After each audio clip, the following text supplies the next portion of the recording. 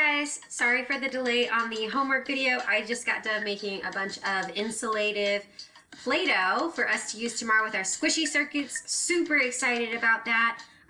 Also, the background music today is Sunflower from the Spider-Man Into the Spider-Verse movie. It's from DJ Boomin, come to you courtesy of Spotify. Let's go ahead and get started.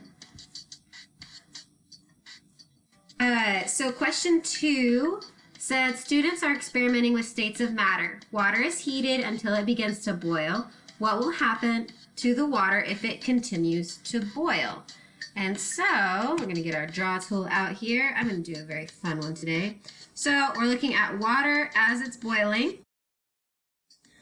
If the water is in its state as a liquid, when we apply heat,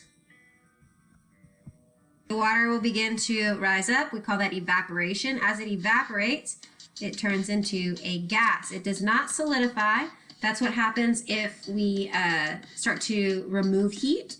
It's not going to thicken because we're not adding anything to it. And the water is already liquid, so it's not going to melt. Let's take a look at our next question. I'm not sure which one. Mr. Briggs was helping me crop these, so I'm going to go ahead and do 4 and 5. It's a little bonus for you guys. Number 4 says, students are making Jell-O in class. What will happen to the liquid when it is cooled? So, if you know, we first have our pot. We boil the water in our pot, okay? And then we pour in our little packet. Da-da-da-da, there's all my dust. I put it in a bowl. It's a beautiful different color. But as it starts to cool down, I'm removing the heat. The liquid's not evaporating. Evaporation happens when I add heat. The physical state will change from liquid to a solid. Well, when I cool things down, I know that if they were a liquid, they go to a solid. So maybe the physical state will remain a liquid.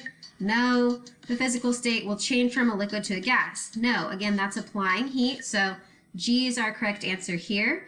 Number 5 says the change from a solid to a liquid is caused by what? So if I have something that is a solid, let's say like an ice cube, and then I start to add heat, fire, hot, okay? I know that when I go from a solid to a liquid, it's not freezing because that would be going the opposite direction. It's not evaporating because that happens when the liquid turns into a gas. It's not heating. Wait a second. Oh, the change is caused by what? Okay. So that one would be heating.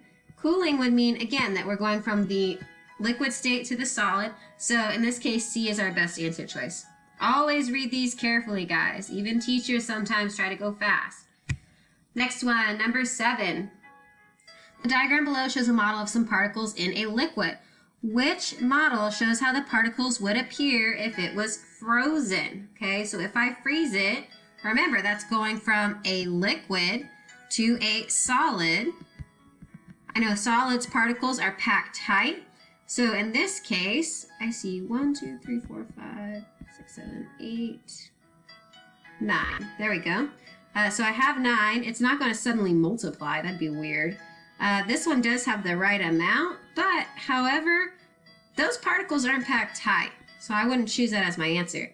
I have never seen something that was a liquid all of a sudden look like it's in one of those old school snake games on the computer. Our best answer choice is B because it has the 9 particles. They're all packed tightly here, and that's what happens when a liquid goes to a solid. Next one. Number 8, the student places 4 different substances in separate beakers. The student places each beaker on a hot plate, heats the substances for 5 minutes.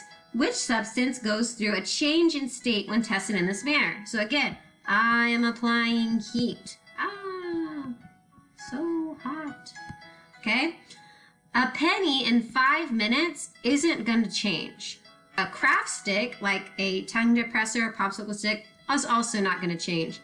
An ice cube might change. So I put my little maybe dot. Sorry, it's kind of messy. A pebble, that's a rock, guys, so that's not going to change. We think about erosion and weathering and how that takes a long time for pebbles and rocks to change their shape and to smooth out their edges. So that's not going to be it because we only have 5 minutes. So our best answer choice here is the ice cube. Plus we know when we apply heat to an ice cube, it will begin to melt into a little puddle. Let's go to our next one. Ooh, let me pop out of there. All right. Number 9, which question can be answered from the picture below? Do ice cubes sink or float? Well, it doesn't look like I'm testing sink or float because I would see a beaker, I would see it filled with water, and I would see objects in that water testing the density. So A's out. What causes change in states of matter?